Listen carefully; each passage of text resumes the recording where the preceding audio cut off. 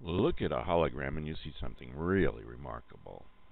The spatial information of a three-dimensional object is contained in a single photograph.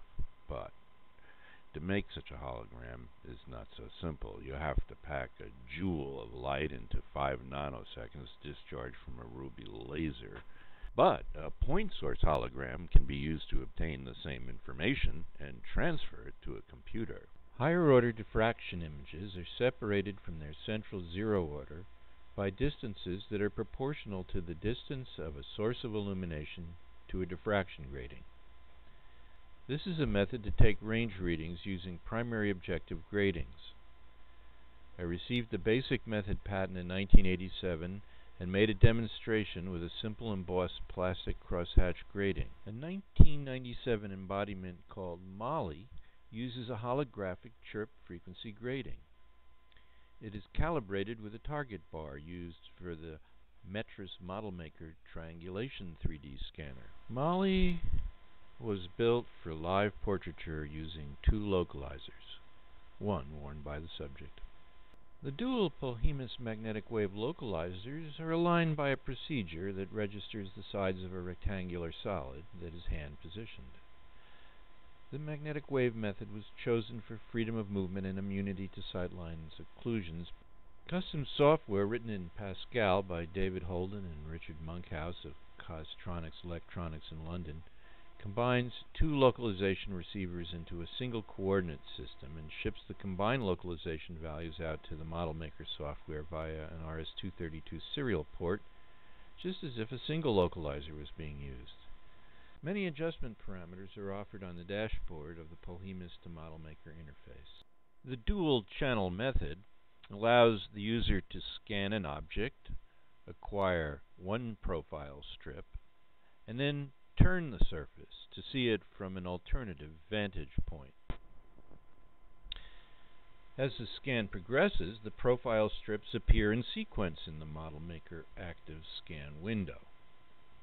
Multiple scans allow for seeing around foreground occlusions.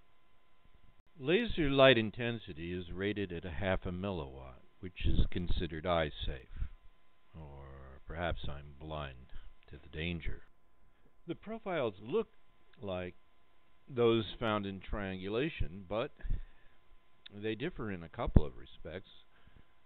They have no perspective foreshortening, and the illumination stripe is collimated so that it's a uniform width no matter what depth is being probed. I've scanned my face many times for Mount Rushmore. Actually, I'm hoping to win the Cyrano's competition for the most impressive probesis as measured empirically on a research grant. Speaking of which, in 2006, the NSF funded the development of a microscope based on this method. A diffraction grating is seen here in profile 7 centimeters from a target surface, which is an 1/8 of an inch stair step. Here's the zero order or triangulation image. If the grating is rotated, then the zero order, which is a mirror reflection, is moved out of the way and the holographic magnification image comes into view. It's magnified over the triangulation image by about 10:1. The end is telecentric. Here's what I'm working on now. This part costs nothing. This part costs $5. That's it. Well, this part here. You have to get the iPhone version. Oh, and then here's how you defeat the ambient illumination. Okay, simple. That's right. So you always get ambient illumination. Here's how it looks from the sensor's point of view. There are 2 dimensions that are encoded in one line, which is distance, which is the width of the spectral line, and the vertical orientation is one of the 2 planar dimensions. The other dimension on this pad can be determined by the horizontal displacement, although in an embodiment that I figure, it'll use a linear scanner and a pair of these.